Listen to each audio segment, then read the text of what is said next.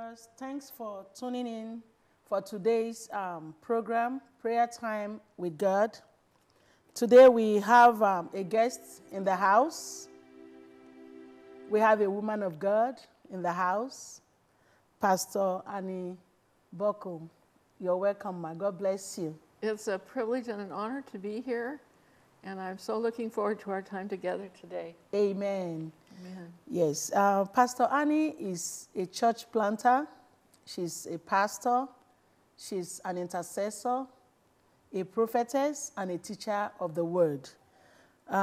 Today, God has brought her in our midst because we've had a lot of questions, coming in from the viewers, and we are pleased today to be used of God to give the viewers some of the answers to these questions. But before we go into today's discussion, as we know, we have our sister here, my partner in the ministry, my co-laborer in Christ, Sister Victoria Richards. God bless you, ma'am, for coming. Thank you. We are going to be ushered into the presence of God through worship, as always, and we're going to give our sister time to take us into God's presence. Praise the Lord. Amen. Amen. Amen. If you could open your Bible to John 15. We're going to be going through the scriptures, verses through 4 through 9, or 11, 4 through 11. John 15.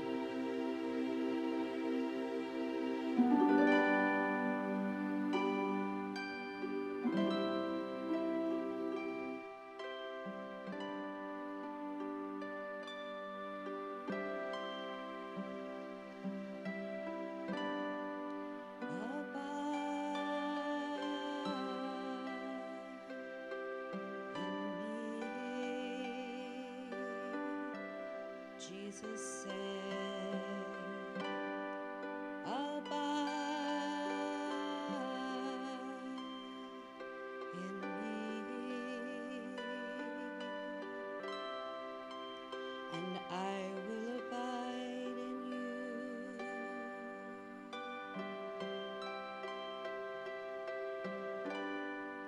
As the branch cannot bear fruit of itself,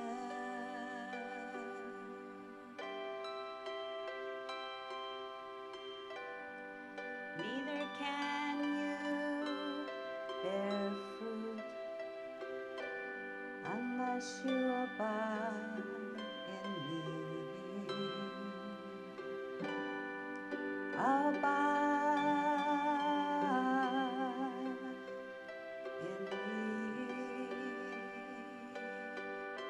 Jesus said, abide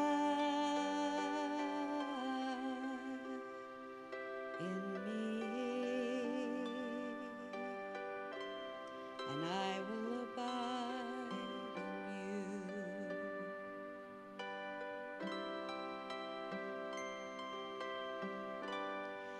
He who abides in me, and I in him, bears much fruit, bears much fruit.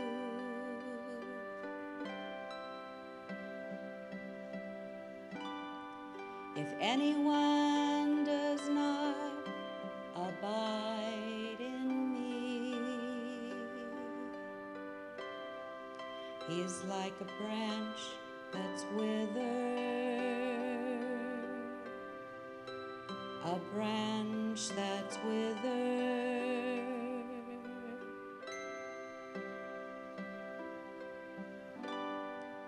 Abide in me, Jesus said, abide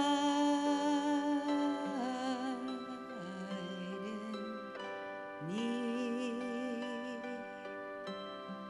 and I will abide in you.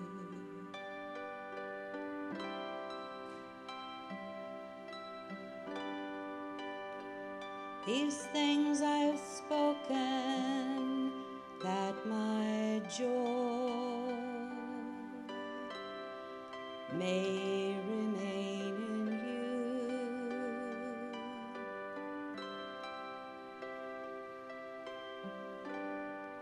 and that your joy may be full.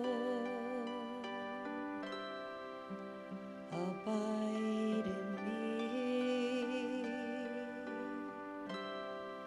and I will abide in you.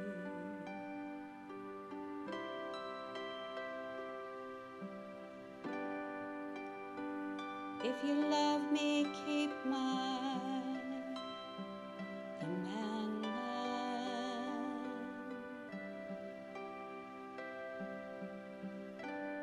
and I will pray the Father, and He will give you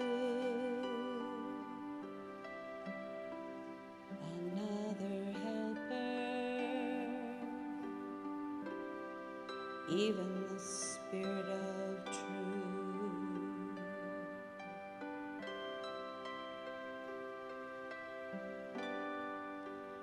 I am the true vine, and my Father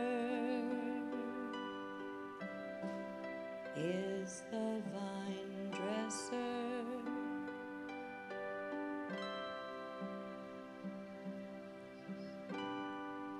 Abide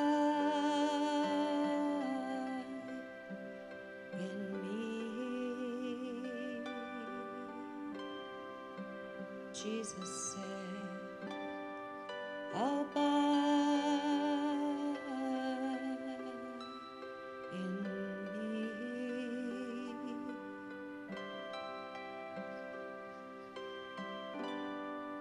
Abide in me, and I will abide in you. By this my Father is glorified, that you bear much fruit. My Father is glorified, that you bear much fruit.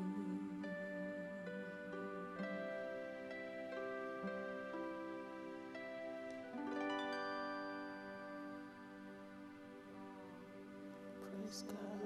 Thank you. Hallelujah. Beautiful. Amen. Amen. We bless God for that worship time. We give God all the glory. We worship His holy name. For Amen. He alone is worthy of our worship. Amen. You're welcome, ma'am. We've been receiving a lot of questions from our viewers. You know, somebody called in and he's a student and he's really going through a lot at this time in his life. And he said he's a Christian, he's a believer. In fact, his father is a pastor, you know, and he said he loves prayers so much. But he's been going through a lot lately, financially and academically in so many areas of his life. And he said he discovers that he really wants to pray. He really wants to spend time in the presence of God. He really wants to, you know, practice God's presence.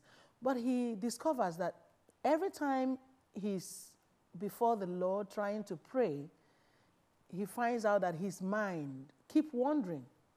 His mind keep going to his needs, you know, the things that he's going through, and he cannot really concentrate. So the first question we have for you today, ma'am, is how can one keep his mind from wandering while praying? Well, there's a question.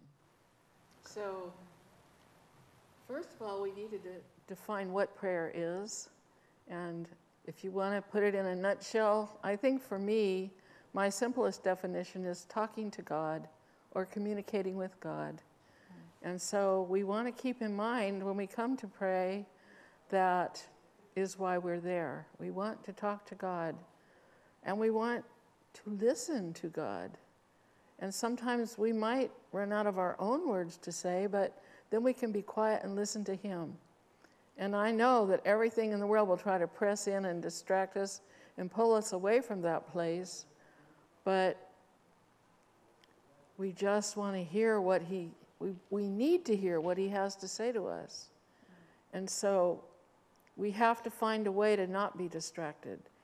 Maybe it involves going to a quiet place. Maybe it involves, I know a mom that had a bunch of kids, and she could never have any time for herself for prayer. But she discovered that when she was in the shower, nobody could interfere and distract her there. It was her and God and a bunch of running water, and that's always a good combination. So, we have to find the place that works for us. If you can't do an hour, do a minute. Take that minute and make it count for something. And then maybe later in the day you can find a couple more somewhere. Mainly don't beat yourself up for what you're not doing. Just be thankful that your heart wants to go there. And as you begin to learn what works for you, and which every day is different, every situation is different. What worked on Tuesday might not work on Friday morning or Thursday night. But find what works in that moment. Maybe you're stopped at the traffic light. I'll tell you what, if you start praying, it'll go by faster, and pretty soon they'll be honking at you to go. But the main thing is determining why you're doing it. You want to communicate with God. It's not one way. It's not petition only. But it's listening, and it's so much more, which we'll probably hit on that in a couple of other places before we're finished. But maybe that'll help a little. Praise God.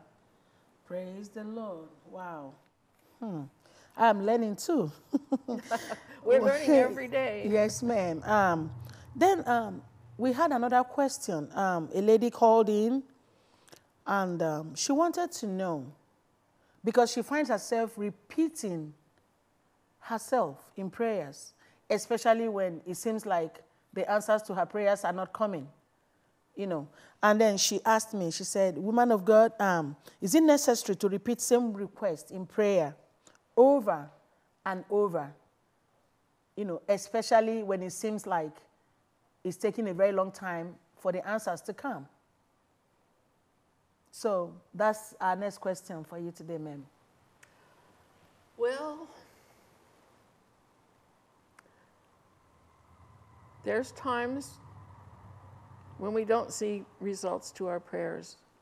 But I believe that when we pray, whether we're on a mountaintop shouting to all of creation, or whether we're in our most quiet place and with our blanket up over our head, tucked up in a little, ball in our bed, we're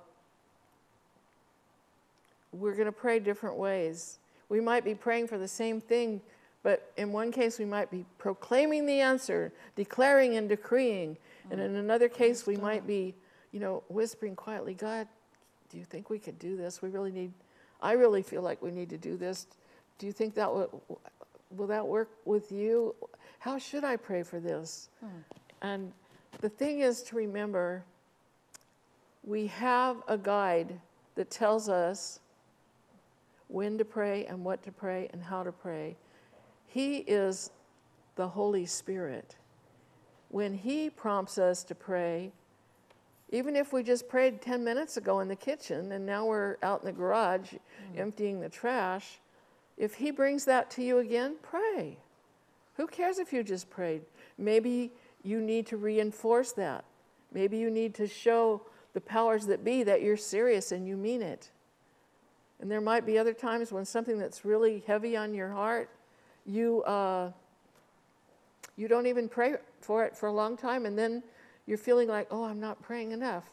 Well, you might not be if the Lord's telling you to and you're not, but unless He brings it to you and tells you to do it in that moment, maybe. I think the Holy Spirit is the one that directs how often we pray. And I don't think you can ever pray too much, but how? What inflection, what emphasis in this moment? I have a son who's been missing for almost 25 years out of my life. And I pray for him all kinds of different ways. And then a few decades went by where, well, not a few, but one at least, where it seemed like I hardly ever prayed, but I was resting in the peace that God was in charge. And then a flurry of activity became into my life again when we heard some news, and I just wanted to jump on it and hit it. And right now, you might laugh at me, but it works for me, is because I sometimes need a prompt. Every time I hear a train go by, I pray for him. And it can be on TV, or it can be a train on the railroad right outside my car window, or a train in the distance. When I hear that train, I use it as a prompt to pray for my loved ones, this one especially. Praise God. Wow, what a wonderful answer. Thanks for all the answers. Then we had another question. I'm going to interrupt you, but I just want to say trial and error, you know? I don't know if I'm always doing it right. I got a book, and I know in here all the answers that I need, but I don't always know their address. I don't know exactly where it is. But if I'm quiet and listen, I know the Lord will bring me what I need to know in that moment. Amen. It's very exciting. Use the user's manual. Amen. Amen. Sorry for interrupting, my dear. It's okay. It's All right. okay, ma'am. It's just because of time, I'm trying to push as many questions, you know, Oh, yeah, because go. we have a lot of questions, you know, people just calling in and asking, Okay. you know, questions on prayers, because it's like a lot of people are stuck. Amen. So the next question we have is somebody called in and asked, what is the best position to pray? I would have to say the one you're in at the moment. I mean, really, if we're to pray without ceasing, that means that any time of night or day, we're going to be in some position. And if we're praying without ceasing, that's the position we're going to be in. I'm not being funny, but it's true. And obviously, we're not praying every minute of the day in terms of being on our knees and folding our hands beside our bed and saying, you know, now I lay me down to sleep. But even when we're not saying a word, our spirit is connected. We're networking with the creator of the universe. And sometimes, honey, I want to be on top of that mountain, proclaiming it to all hearers, be they good, bad, or ugly, or whatever. I want them to know what's in my spirit right now. And other times, I'd rather nobody knew what I was praying, because that moment might be when I'm confessing my sins. And, honey, you don't need to know what they are. But believe me, I got a few here and there. And I pray about them. And I pray about them sometimes pounding the carpet because I can't believe. I just want to get as low as I can. Other times I'm on the carpet because I'm in adoration, or I simply can't stand. There was a time in my life when the Spirit of God was hovering around so close all the time that I kind of had a rule that unless I needed to be standing up for some reason, I was going to be on the floor. And that time passed, that was a season. Have you discovered there's seasons in God? There might be a season of running and leaping and praising God, and there might be a season of grabbing your gut because you're wretched, you're praying for our nation, you're concerned about a loved one or a health issue, where it's not appropriate to be throwing your hands in the air and spinning and dancing and twirling around. Or maybe that's the very moment we need to do that. We need to bring some joy into a difficult situation. So if you want to know the position, you've got two choices. You can stay in the one you're in when the mode of prayer comes to you, or you can change it according to the leading of the Holy Spirit. But you can't miss God, beloved. Hallelujah. You cannot. He loves you. He's called you to this. He's asked you to ask, and you can't miss him. Praise God. Man. Wow, I love the last statement. You can't miss God. He loves you no matter what. Amen. Amen. And then somebody else called in, because I've had a bunch of questions. Trust me, since we have been on this prayer time with God program, my life has been transformed myself because of the questions that kept rolling in and coming in, and people really want to be cleared about some issues that they've been struggling with all their lives as Christians, and we thank God that we are a blessing. Amen. Then somebody else called in, and with this question, she wanted to know, why we require to pray? Since God already knows our need. Oh, I love it. Why do we require to pray? Since God knows everything, He's all-knowing. He's all-knowing God, and He knows our needs. He knows what we need at every point in time in our lives. So why are we required to pray? Why do we need to pray? Well, because we're waiting for an answer. And so, you know, it says you have not because you ask not. So you ask once, and you ask in faith, and you're believing God, and you're standing and believing God. But what about that widow that went to that judge, and she kept going back, and he didn't want to talk to her. He was busy sleeping. Wow. The last thing in the world he wanted to do was take care of this widow's need. But she just kept going, and she didn't give up, and she didn't care if she just asked him 5 minutes before. She kept going and knocking on heaven's door. Not to be thinking of any songs in particular, but, you know, knocking on heaven's door, asking, requesting, making our needs known. He tells us to do that. He tells us to pray, thy kingdom come, thy will be done. That if you never know what to pray, that you can pray that every time, because we don't always know what His will is. We each have our special, you know, verses and our special doctrine that we love and our favorite way of doing things. But then we have the Holy Spirit, who doesn't necessarily have a favorite. He is here to reveal to us the need of the moment according to God's heart. And so He might want, we kind of covered this in the repetition thing, but we pray different ways because the need of the moment changes. There's only one thing that never changes, and that's Jesus Christ, the same yesterday, today, and forever. But our circumstances are constantly in flux, and we're constantly having to step up to the need of the moment. And so we ask, 5 minutes later, the need's changed. Maybe part of that's already been answered, or maybe it got worse. Heaven help us. But then we slightly change the way we pray. The main thing is being open to allow the Holy Spirit to show us how to do it. Praise God. Well, because of our time, we can only take one more question, and then I think we need you to come back. Okay. Because we have a lot of questions. So the last question for today, because of our time, is when there are so many pressing needs and activities, how does one find time for meditation and prayers? Well, honey, all I can tell you is we all have the same amount of time. We all have 24 hours a day. So somewhere in those 24 hours, it's important to set aside a segment, and it can be an hour or it can be a minute. I think I mentioned that earlier. There might be a time when the circumstances of our life are such because of children or job requirements or traffic or whatever, where we can only stay with it for a few seconds or a moment or two. There's other times when we can carve out a whole chunk. My personal habit is after I wake up and refresh myself in the morning, I go and I get my little journal and I shut up for a minute and I let God tell me something, anything He wants, and then I write it down. And from there, I kind of know where we're going to go in prayer at that moment. But sometimes I need to jump up and take off and take care of a job or take care of some pressing issue or whatever it is. And so I only have a minute. But then later in the day, I have a nap. I like naps now that I'm a little, well, we won't go there, but I like naps better than I did a few decades ago. And, you know, before a nap, after a nap, I'll tell you when God's times are in my life is as I'm drifting off to sleep. That's His time. And I like to drift off to sleep in Him, being so aware that I'm in Him. And I like to wake up in the same place in Him, knowing I'm with Him and in Him, and He can talk. And then, so a nap, that just gives you two more opportunities of the day.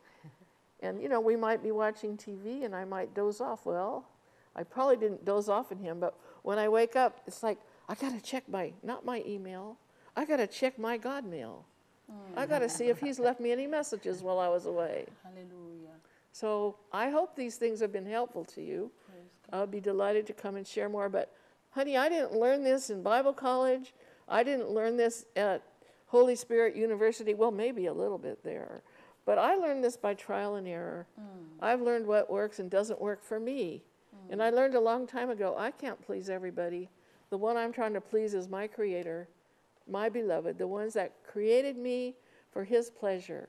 But in closing, I want to read one scripture to you in Ecclesiastes 11, verse 6.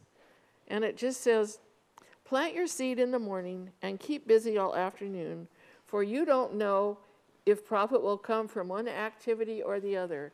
You don't know which thing that you're praying and doing that God might bless and touch at that moment. Just be busy, be praying as much as you can. Amen. Amen. Amen. I want to really thank you so much, ma'am, for coming, because I've been blessed, and if I am blessed, I know the viewers are also blessed. And our prayers is that the Lord will keep pouring into you His wisdom, His knowledge, His person, His unction, His anointing. Oh. In Jesus' mighty name. Oh, I know what I want to say next time. Amen. Amen. Thank you for listening, beloved. Amen. Thank you, viewers, for tuning in with us today. And we want you to look forward to our next program on Prayer Time with God, because we have a lot of vital questions to handle next time. Questions like, are there prayers God refuses to hear?